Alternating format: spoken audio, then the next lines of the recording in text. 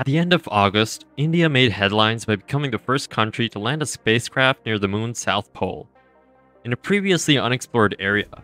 A few weeks later, a satellite to study the sun was sent into space. With many more projects to come, India has become a major space power over the decades. But how has it done so?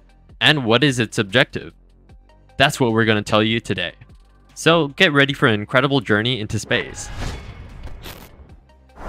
India began developing its space technology in earnest in 1969 with the founding of ISRO, the Indian Space Research Organization. It soon became the pride of the country for its resource management and economic approach to space development. As a result, the Indian nation was quickly able to carry out important missions. Before turning to space exploration, the main objective was to make daily life easier for the Indian population. The first satellite, Bhaskara 1, was sent into space 10 years after the creation of ISRO, followed in 1981 by Bhaskara 2. Both were designed to observe the Earth and collect data on the hydrological network, force, and geology. It was then decided to develop the National Remote Sensing Satellite Program, with the first satellite launched in 1988, named Indian Remote Sensing, aka IRS. The aim here was to help the national economy by collecting data on the environment and natural resources. In 2001, a series of communication satellites, called GSAT for Geosynchronous Satellite, was launched with the intention of improving communication services in the country. At the same time, ISRO developed its own launchers, such as the Polar Satellite Launch Vehicle, PSLV, and the Geosynchronous Satellite Launch Vehicle, GSLV. This has reinforced India's image as a space technology powerhouse. From 2013 onwards, the country launched interplanetary missions, the first of which took place on Mars. It's called the Mars Orbiter Mission, also known as Mangalyaan. India becomes the fourth nation in the world to reach Mars, as well as the first Asian country to place a satellite in orbit around the planet. A real breakthrough. It's also worth noting that ISRO has been developing a long-term vision for its space program since its inception. This has led to some impressive feats.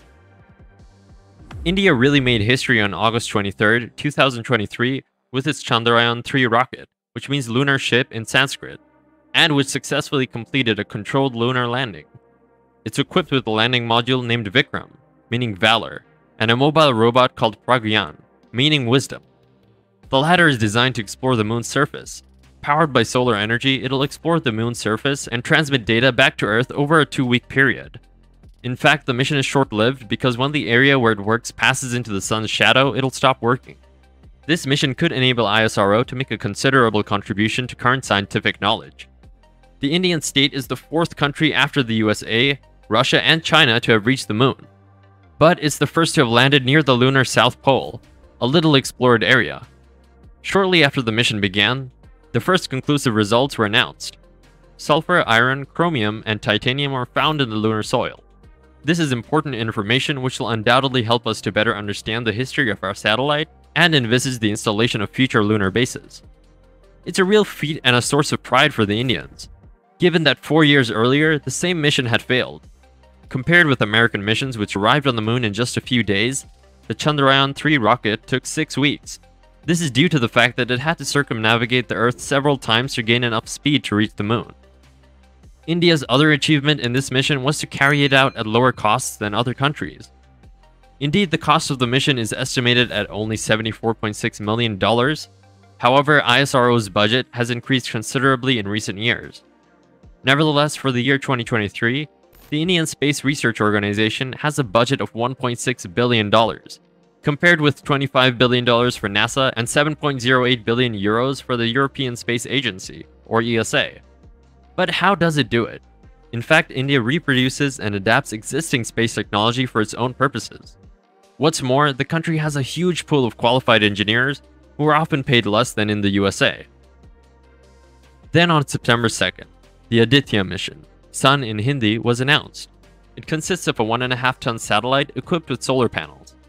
It's equipped with 7 modules using electromagnetic field and particle detectors. It'll be 1.5 million kilometers from Earth, and its mission will be to observe the sun. More specifically, it'll be interested in the outer layers of the sun, the photosphere and chromosphere.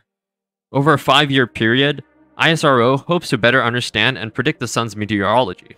This is of particular interest as it would help to protect satellites, in particular from solar winds and storms.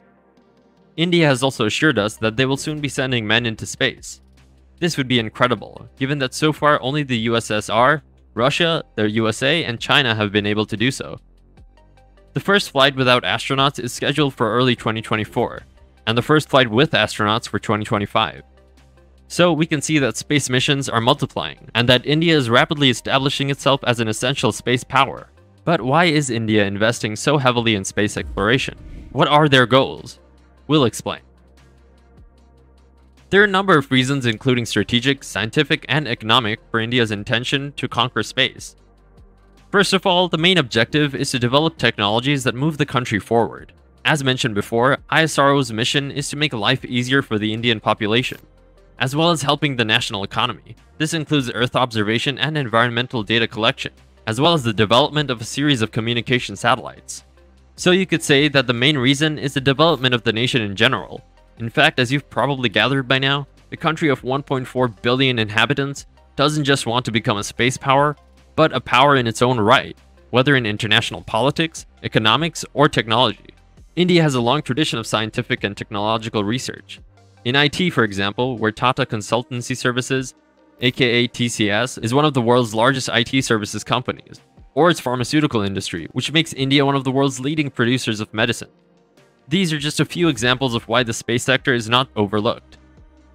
Nor should we overlook the fact that successfully completing complex and ambitious space missions is excellent for the country's image, especially internationally. It reinforces India's position and prestige as a major world power. A successful mission, such as the Chandrayaan-3 rocket, generates excellent media coverage and raises the country's profile. India is not only admired for its achievements, but also strengthens its nationalism and raises its profile on the world stage. In this way, the Indian nation can strengthen its position in international negotiations and strategic alliances. What's more, developing space technology offers significant economic opportunities, both nationally and internationally. It can attract investment, create jobs, and develop partnerships with other countries. There's no longer any doubt that India is fast becoming a major space power. Lately, the country has been surprising us with its extraordinary space explorations, such as Chandrayaan-3, which enabled India to become the first nation to land on the moon's south pole, or the Aditya mission, which observes the sun's meteorology. Today, India continues to develop its space technology, not only through excellent resource management, but also through its achievements in the fields of communications, Earth observation, planetary exploration, and launch capability. There is even talk of sending astronauts. Even if the reasons for this space craze are vast, becoming a world power and having a say on the international chessboard by reaping the scientific, economic, and strategic benefits is the main reason. Today, India is demonstrating its ability to compete with the great space nations. It can thus strengthen its image and improve the lives of its people. Although India has often been sidelined when it comes to space, it is now showing us that it still has a lot to show us.